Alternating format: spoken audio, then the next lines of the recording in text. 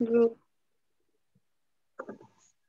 Growth of industry in India, industry में जो है वो ग्रोथ कैसे मतलब आगे जो है हो रही है इंडिया में, कैसे इंडस्ट्री जो है आगे बढ़ रही है उसके बारे में बताया गया। Industry or the secondary sector of the economy is another important area of economic activity. After independence, the government of India emphasizes the role of industrialization in the country's economic development in the long run. Accordingly, the blueprint of industrial development has made through the Industrial Policy Resolution IPR in 1956. The 1956 policy emphasized on establish of heavily industries with public sector taking the lead in this area. Adoption of heavy and basic industry strategy has justified on the ground that it has reduced the burden on agriculture, enable growth in the production of consumer goods industries as well as small industries and that are helpful for employment generation and achieving self-reliance. After the adoption of the IPR 1956, there was the tremendous growth in industrialization during the second and third plan periods, that is 1956 to 61 and 1961 to 66. Public sector contributed maximum to this growth, but towards the end of 1960, investment in industries were reduced, were adversely affecting growth rate. In the 1980s, the trend was reversed and investment in industries has increased by making the infrastructure base such as power, go, rail much stronger. अब कहते हैं जो है industry जो है वो बहुत ही important role play करती है हमारी इकोनॉमी के लिए, कि हमारी सराउंडिंग के लिए, सबके लिए जो है बहुत इम्पोर्टेंट रोल प्ले करती है।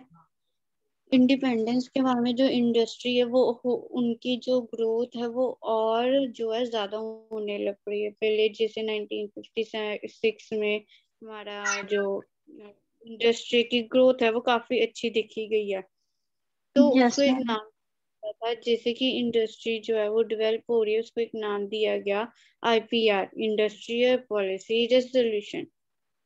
कि अब ये इंडस्ट्री इतनी ज्यादा बढ़ रही है तो इसके लिए भी कुछ ना कुछ देखें, कुछ ना कुछ पॉलिसी बनाए। तो जी। तो इंडस्ट्री के जो नाम पे जो पॉलिसीज आई हैं है ना, जो चीजें आगे आई हैं उसको नाम दिया गया इंडस्ट्रियल पॉलिसी रेजोल्यूशन। तो 1956 में ये बनाई गई पॉलिसी जो कि क्या कहती है कि इंडस्ट्री जो है वो हर एक एरिया में बनी हुई है, वो इतनी ज्यादा फैल गई हैं, अब इतनी ज्यादा उसमें हर एक काम हो रहे हैं, एग्रीकल्चर उसमें बन रहे हैं, ठीक है, कोई भी चीज जो है क्लोथ्स के लिए, कॉटन के लिए, हर एक किसी के लिए जो है इंडस्ट्री जो है तैयार हो ही रही है। जी। उसके बाद में कहा गया कि ये जो है ये काफी ग्रोथ इसकी हो रही है इंडस्ट्री में। 1956 से लेके 1966 तक इसकी ग्रोथ बहुत अच्छी चली, बहुत अच्छी, मतलब कि इंक्रीज पे इंक्रीज हुई गई। फिर उसके बाद में जो 19 में देखा गया कि जो इंडस्ट्री की ग्रोथ है ना वो थोड़ी रुक गई, थोड़ी कम होगी, जितनी आगे थी उतनी नहीं चलती। फिर देखा गया 19 जो 80 में है ये सब कुछ उल्टा हो गया, कि फिर वो चलने लग पड़ी, इंडस्ट्री फिर चलने लग पड़ी। ये ना ही केवल एग्रीकल्चर के लिए चली, ये हर एक चीज के लिए चलने लग पड़ी, कॉटन बनाने के लिए, क्लोथ्स बनाने के लिए, फिर कोल जो है उसको करने के लिए, फिर कोई पावर जैसे सोलर एनर्जी, मतलब हर एक चीज के लिए जो है इंडस्ट्री आगे चलने लग पड़ी। Next is in early 1990s, it was found that the public sector undertaking were not performing up to expectation. There has been reports of mismanagement in these undertaking results in loss. So in 1991, the government of India decided to encourage the role of private sector in industrial development, remove the rigid license system which is known as liberalization and allow international players to compete in the domestic country as well as domestic players to explore foreign territories. तो इसमें बताया गया कि 1990s में देखा गया कि जो चाहे इंडस्ट्रीज वगैरह भी फैल रही हैं बट इसके थोड़े नुकसान भी आ रहे हैं। वो नुकसान गवर्नमेंट को प्रॉफिट हो रहा है नो डाउट कि हाँ जितनी ज्यादा इंडस्ट्री होएगी उतने ज्यादा फिर वो टैक्स भी लेंगे, ठीक है। फिर बाद में हर एक चीज में गवर्नमेंट को तो फायदा होता ही है, तो यस गवर्नमेंट को मैम। फायदा होता है तो वो देख रहे हैं नुकसान भी इसके साथ हो रहा है। 1991 में फिर गवर्नमेंट ने देखा, उन्होंने ये डिसाइड किया कि जो इंडस्ट्रीज हैं उनमें जी मैम। कुछ, जो इंडस्ट्रीज हैं उसमें उनको इतनी भी आजादी नहीं देनी चाहिए, उन पे थोड़ी रोक टोक भी रखनी चाहिए। क्योंकि जैसे कि रोक टोक इन द सेंस कि जैसे कि जो गार्बेज जो है फेंकते हैं वो सीधे रिवर्स में जाता है तो वो पोल्यूशन क्रिएट करता है आगे जाके। तो ये चीजें भी वो देखनी चाहिए, उनको इतनी भी आजादी नहीं देनी चाहिए चाहे गवर्नमेंट को फायदा हो रहा है इंडस्ट्री से। तो उन्होंने ये चीजें भी जो है देखनी स्टार्ट की कि हाँ इसके साथ साथ हमें लॉस भी हो रहा है। फिर जी है ma'am. The am all this steps was to shorten the process of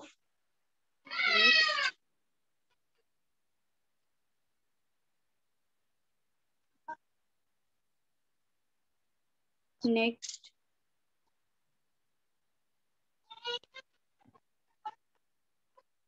industrialization in the country. Such a model of industrial development is called privatization,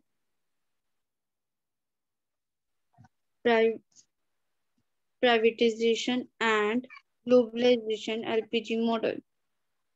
कहते हैं जिधर यहाँ जो इंडस्ट्रीज हैं वो बढ़ती हुई दिखी, उन्होंने उसको नाम दे दिया liberalisation, privatisation and globalisation. Liberalisation मतलब होता है आजादी, जी प्राइवेटाइजेशन जो इंडस्ट्रीज हैं वो गवर्नमेंट की तो है नहीं, चाहे गवर्नमेंट के अंडर आती है हर एक चीज, पर खोली तो किसी और ने ही है। तो हर एक वो किसी और बंदे ने खोली गई है, मतलब एक जाने की होती है वो इंडस्ट्रीज आगे, जो इम्प्लॉयज वो रखता है आगे बंदे रखता है, पर होती तो एक ही है, मतलब वो प्राइवेट है, प्राइवेटाइजेशन। फिर ग्लोबलाइजेशन एलपीजी मॉडल, ग्लोबलाइजेशन कहते हैं आती चाहे वो एक बंदे की है बट आती गवर्नमेंट की भी आती है, वो तो बनाते हैं, जो भी सामान उसमें बन रहा है वो पूरे दुनिया के लिए बन रहा होता है। मतलब अब यस जैसे मैम। एटी फोर्टी जो चीज बनाती है, कोई कपड़ा बना रही है ना, तो वो यस मैम। हर कोई पहनेगा, मतलब इंडिया के लोगों के लिए बन रहा है, पर अगर वो चाहें तो वो फॉरेन भी जो है भेज सकते हैं वो कपड़े को। तो पूरे ग्लोबलाइजेशन, तो ग्लोबलाइजेशन वर्ड इसलिए यूज किया गया, ग्लोबलाइजेशन मतलब पूरी दुनिया, ग्लोबल, जी। पूरी दुनिया। ठीक।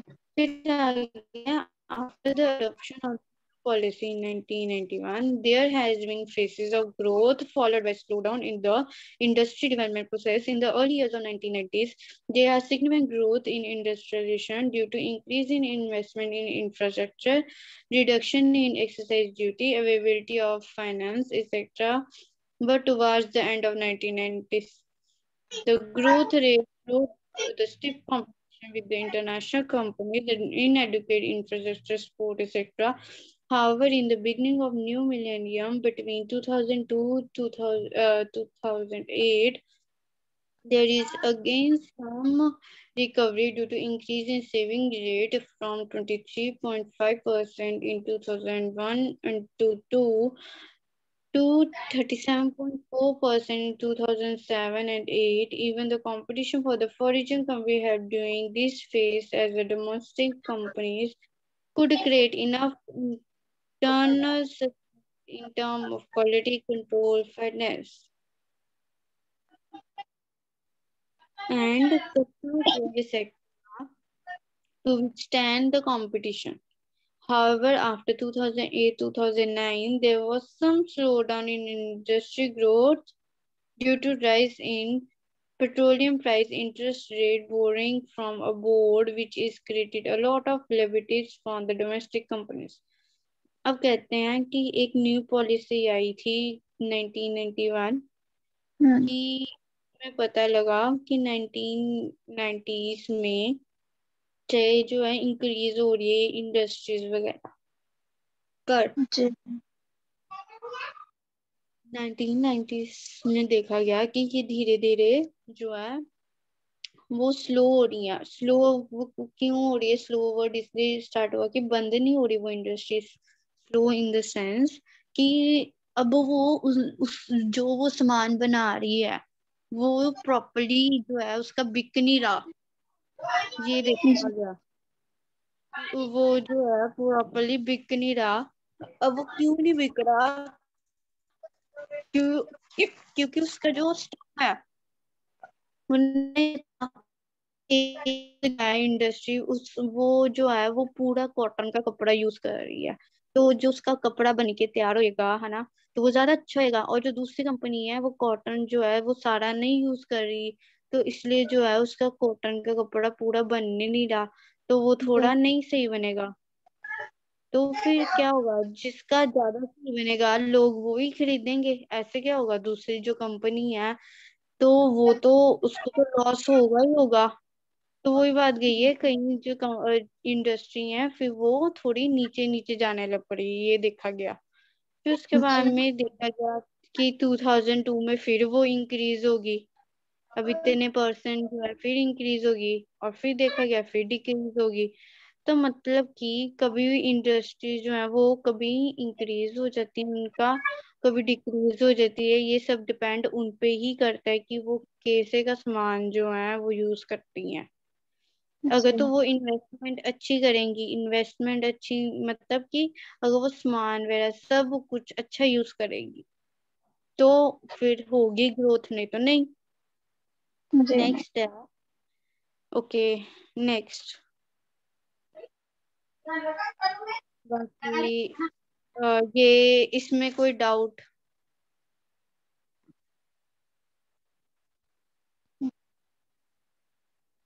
जो हमने पढ़ा, कोई डाउट?